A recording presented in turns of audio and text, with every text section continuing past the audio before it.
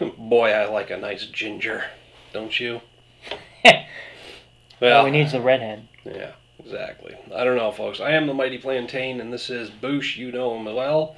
He's back around. Last time we did a ginger beer together, it didn't work out so well. They weren't very. Yeah, they weren't very. Was it really the ginger ale hard?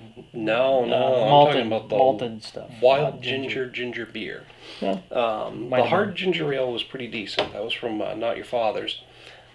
This, I'm thinking back to the wild ginger beer, which was very, very spicy ginger. It was so cloying. Yes, I remember that now, yes. It had a burn to it, but it wasn't even a pleasant burn. It was just bleh.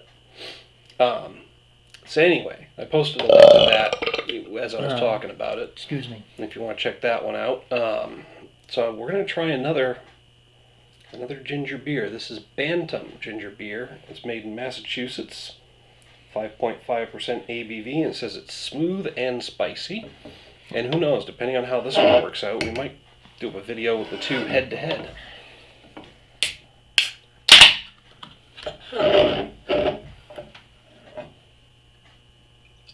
That is very light. Almost does look like a ginger ale, actually. Yeah. It's a little bit more orangish. There's a bit of an orange tinge to it, which might be why they went with the orange label, or they might just have orange labels altogether. I can actually smell that right from here. I can smell a little bit of it. It's very light, very clear. It's quite bubbly, even though I wasn't able to put a decent head on it. It's looking more like you said, it looks a lot like a ginger ale. Not just in the color and consistency, but also in the way the bubbles are behaving. Yep. But you're right.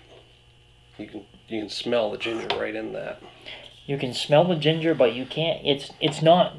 It's not cloying or. It's not overwhelming. It's not as prevalent as the other one. Yeah, the other one's just overwhelming. Looks like Bantam usually makes ciders, so that could be. It could be why it's not. It might have a little bit more of a handle on things here. 6.5. Mm-hmm.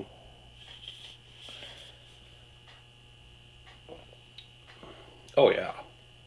That's nice and sweet. Yeah, it's bantamcider.com. Yeah. And that's really the only information they have, just who they are. Yeah. I'll have to look it up at some point. But yeah, it's nice and sweet. There's a nice tinge of ginger to it. And there's actually a little bit of a burn. Bantam alcoholic. Yep, yeah, we're alcoholic, all right. No question there. So are most of the people watching, I assume. First name Al. Yeah.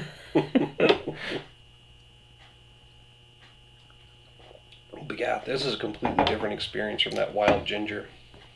And it is smooth. And it's got a little bit of a ginger kick to it. But it's not cloying or overwhelming. It's just kind of there. Honestly, it's just a lot like an alcoholic ginger ale. Sorry, I cut you off. What did you say? No, I'm still trying to think of how you can describe it. Well, I would describe it as flat now, because it didn't take long to go pretty flat. No, it is actually pretty flat. I think they actually did that on purpose, though. Could be. Because it tastes more like to me, it tastes more like a cider, in a way. It might be the sweetness there that's leading you down that path. Because I noticed a good sweetness to it right off the bat. I'm wondering if they actually used one of their... they do ciders. I was kind of wondering if they actually used one of their basic cider. Because you can taste...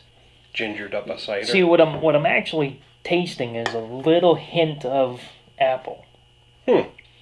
It's a certain apple flavor that I'm kind of getting. It's not...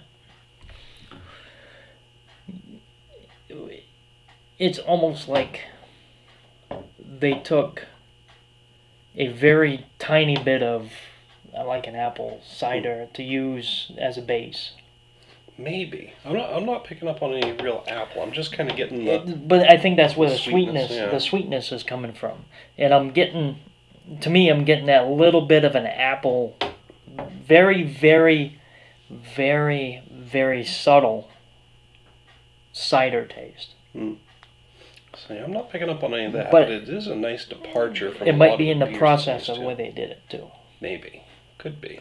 Because I'm kind of wondering they might have actually taken the ginger and squeezed it and pressed it like a cider. Chances are, if you're set up for a cider operation, you're going to do use a similar process. But yeah, overall, as a departure from regular beers, I gotta hit this with a 3.5. This is actually I'd actually hit this with a 4. Really? So you're enjoying it a lot more than I am. It is. It is actually hitting me. Like I said, I'm getting that little bit of an apple flavor, but I'm also thinking you're getting that ginger as well. There's a lot of ginger in it. I can tell. You can see that there's a lot of ginger in it. Yeah, and as I'm getting further into it, I'm actually getting the spiciness and the burn. Yes. That I was expecting, but still way more muted than the other one we had. The only thing I think that they could do to improve this a little bit is put a little bit of to make it more of a beer, put a little bit of a hop profile into it. Would be interesting to see this hopped, probably with something that has something that's not notes. Right. Something like a Centennial. It would complement it really well. Would complement it very well. Yeah. And maybe even going earthy. But not making it able to go earthy with the hops. Not making it overall hoppy. Just putting that little undernote into it. Just something that'll come through in the finish and give it a bit of a bitterness. Yep.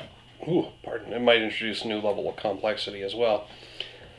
See, the way this actually is acting more like a wine. The way it looks now, quick. The way it's settled and everything, it's kind of more like a wine or a cider. But overall, not bad. Definitely a departure from regular beer. Yes, it is. It's definitely something to try. Yeah, and a much better experience than the wild ginger that we had before, or whatever that other ginger beer was. Yeah. Pardon.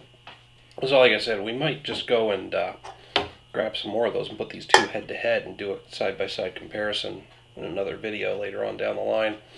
But until then, thanks for tuning in. Make sure to hit us up down below with a like and a share, and also subscribe. That way you'll get a notification every time a new video is posted.